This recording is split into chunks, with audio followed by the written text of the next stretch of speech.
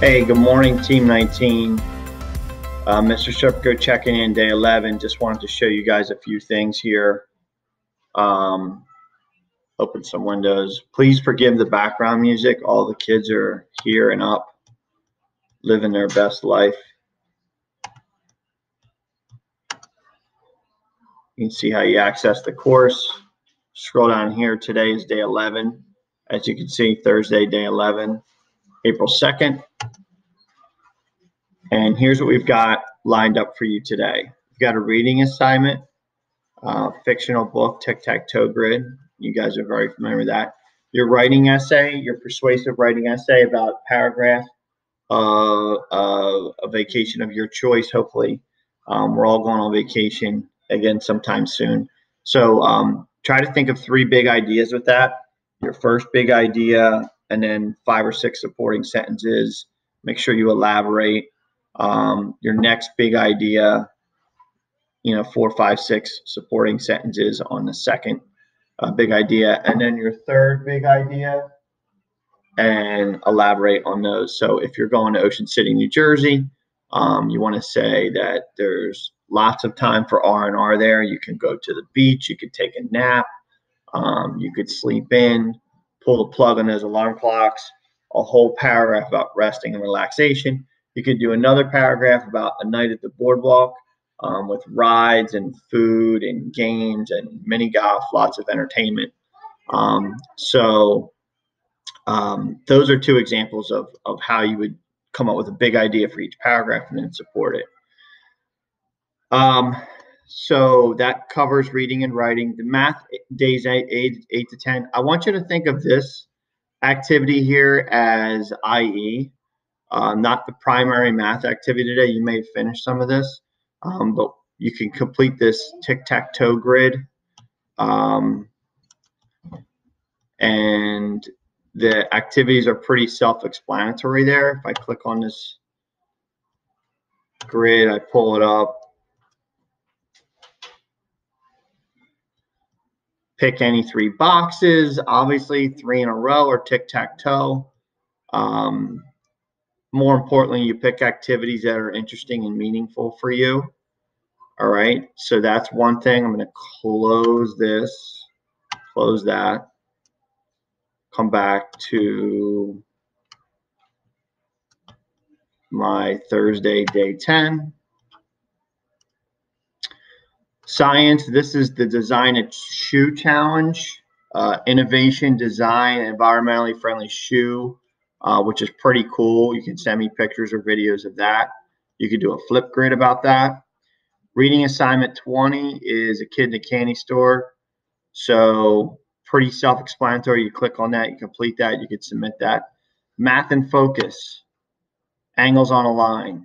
So here's your link. This link is always active. So I should never hear I don't know how to log into Think Central, because there's links in many of these lessons from day 1 through day 12.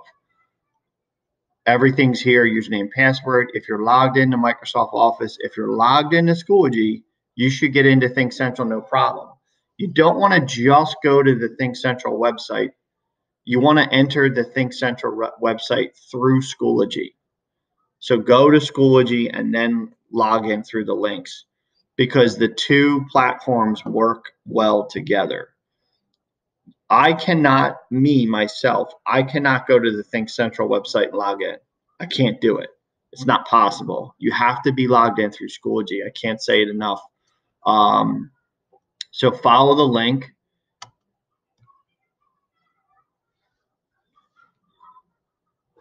And you could pick your resources. Your screen looks a little different than mine, mind you. Obviously, as a teacher versus a student, grade 5 and student workbook.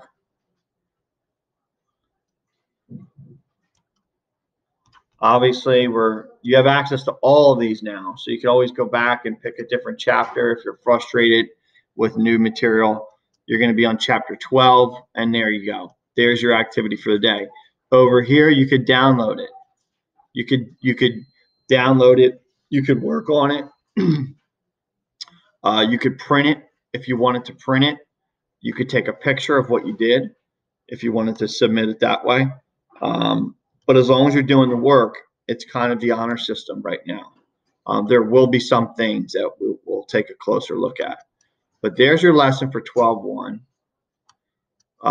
You may also be able to, if you leave the student workbook, you may also be able to look in resources for a protractor. If you see this, click on this link. There's your protractor. You could print that out and you can use that to help you solve the problems. Okay? So protractors and resources are available. Close that. We no longer need that. We no longer need this. And back to Schoology. So you can watch a video about measuring angles right here. You're going to do these pages from your workbook, which you have in front of you, but I also showed you the digital version. And then if you feel frustrated, here's another video from Khan Academy. All right, back to my day. So that about covers it. Those are your activities for the day. Hope you have a great day, and I'll be checking in on you guys soon. If you can, get outside. Say hi, Mia. Mia lost a tooth. Tooth fairy came. Got $1 there. All right, I'll catch up with you guys later. Have a great day. Get your thinking caps on.